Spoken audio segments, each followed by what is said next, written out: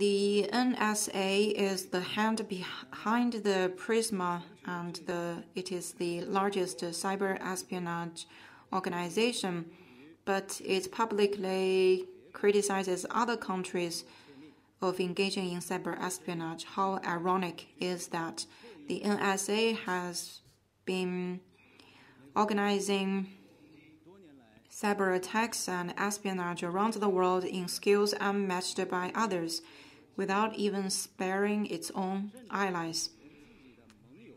We know that the US leads other countries in IT software and hardware. It has the largest amount of software and hardware loopholes at hand, so it is in an advantaged position to use these loopholes to launch cyber attacks.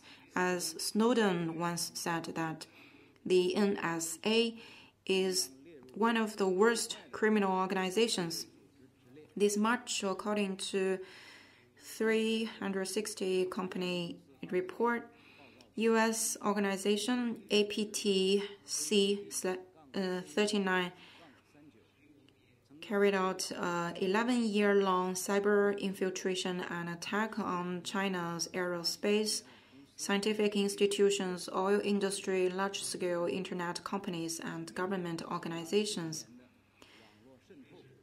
So who is carrying out attacks and who is the victim? The answer is very obvious. Lies repeated 1,000 times will not become truth.